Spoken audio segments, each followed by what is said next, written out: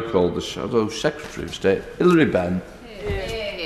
Thank you very much indeed, Mr. Speaker. Can I take this opportunity to welcome to the front bench team my honourable friend, the member for Putney, and to express my thanks to the honourable member for Gower for all the service that she gave during her time as part of the Northern Ireland team. As the House will be aware, we do not support this bill.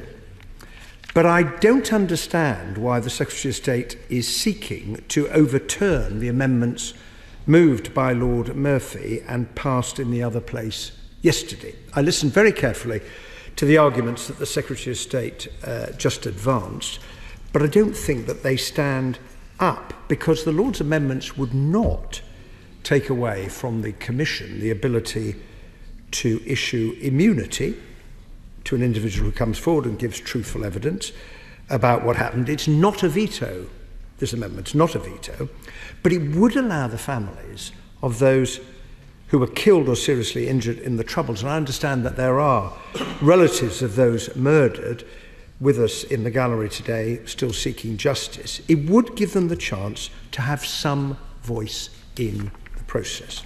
And the other provision relating to licence conditions that would apply to the person seeking immunity, I acknowledge what the Secretary of State just said about other changes have been made to the bill, but looking at them, they seem very sensible and reasonable to me, including the requirement that the individual in question should not approach or otherwise communicate with a victim in the case of injury, or a victim's family in the case of a death, unless they consent. So we will vote against the government's motion to disagree with the Lord's amendments today.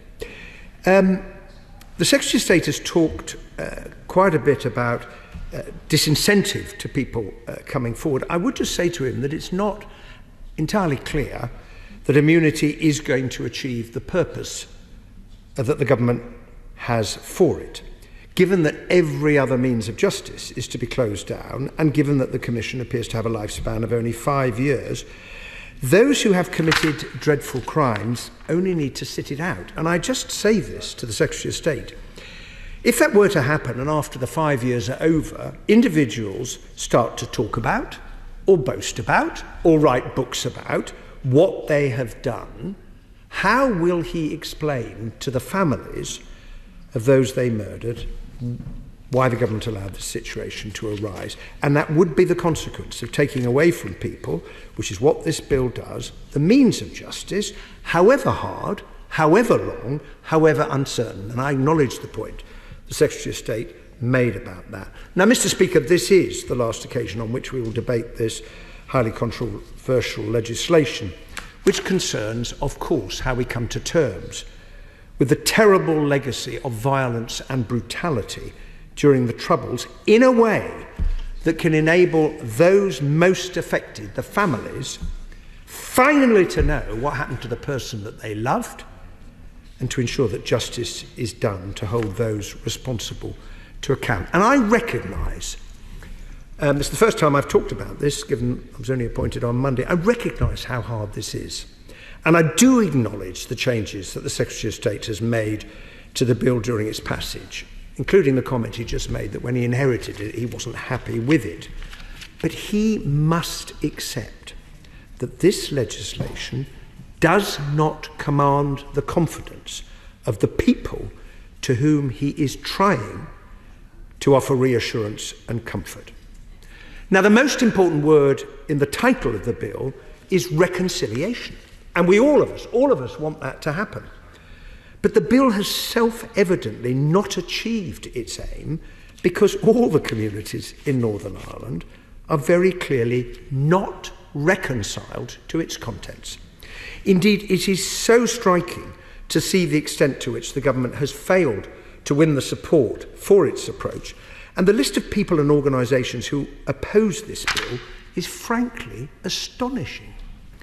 All of the political parties in Northern Ireland, the churches in Northern Ireland, victims groups, the Northern Ireland Human Rights Commission, the former Victims Commissioner, the Irish Government, the Council of Europe, the United Nations, and most extraordinary of all, it is reported that the person who has been appointed as the Commissioner designate, the highly respected Sir Declan Morgan, has recently said that he would expect legal action by the families of victims of the Troubles to try and challenge the bill on whether it is compliant with the ECHR. Now, this is the scale of the coalition that the government has managed to range against itself. But instead of reflecting on this, its approach has been to put its head down and plough on regardless. And that is why, for all the government's good intentions, they have failed to win public confidence, even though the government said in 2018, and I quote, "In order to build consensus on workable proposals that have widespread support, we must listen to the concerns of victims, survivors, and other interested parties." Doing the wrong thing is not a justification for this bill. And if there is one lesson we must by now have learned about how to make progress in Northern Ireland, is that it can only be achieved patiently, slowly, carefully, so as to build a consensus. I'm sorry to say that this bill does not do that, and I think it will not achieve the purpose which ministers claim for it. And that is why we are committed as the opposition, if we get the opportunity, to repeal it.